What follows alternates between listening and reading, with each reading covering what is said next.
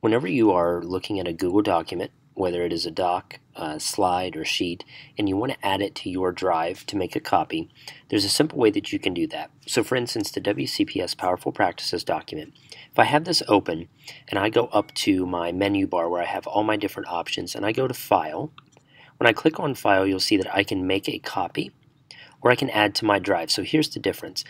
If I make a copy, it will take what is here and essentially Xerox copy it. So I have an edition of it. I can make changes, I can make notes and highlights. It will not impact the regular document.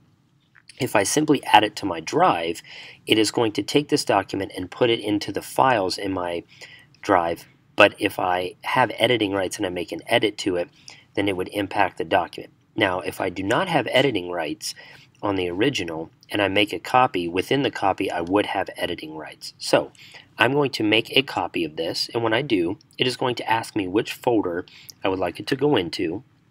It's also going to have me give it a name, and it's going to ask me if I want to share it with the same people. Now, if it's a copy for me, I probably do not want to share it with all the same people. If I don't have a folder, I can just simply leave it as my drive, and I will click OK. A new window will open with that copy that you have made.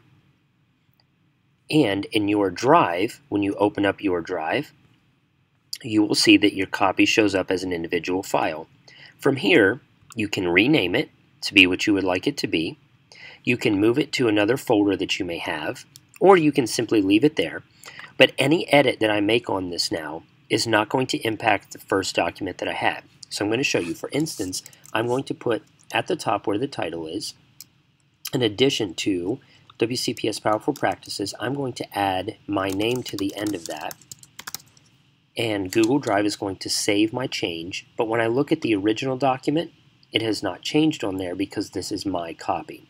So if there's something in your essential curriculum that you want to make a copy of and manipulate or change, that's the best way to do it. And then you're controlling your own document and you're not going to impact what someone else sees.